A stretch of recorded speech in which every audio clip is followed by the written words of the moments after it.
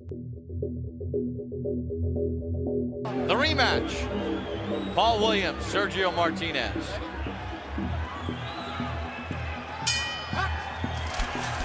Let the ride begin as Williams throws the first punch.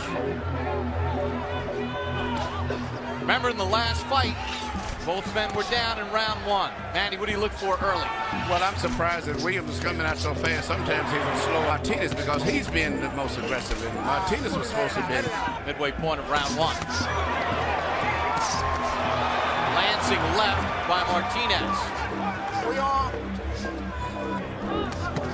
Like Martinez, great exchange. This is what Martinez said he wanted, was to be more aggressive and try to use it, because he didn't give him a chance to get into his groove of being aggressive. Because Williams started challenging him right away. A right and a left by Martinez on the inside. Williams holding. Martinez punching. So far than early in the first fight. Slapping left from Williams. Maybe because they're coming at each other, and so there's just not a lot of room inside. Martinez has landed some clean punches, but to me, if I was scoring, I'd give the fight round to Williams.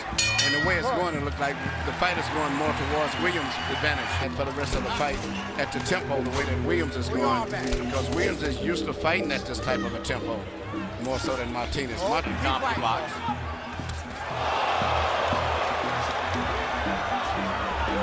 That exchange gets a rise out of the crowd here tonight.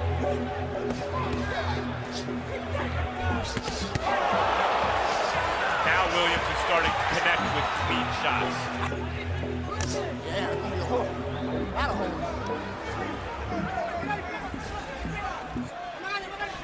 Good left hand, and down goes Williams. I think it was a right hand. Williams through the left, Williams down. He's not getting up, guys. Not getting up. That is the knockout of the year, if nothing else.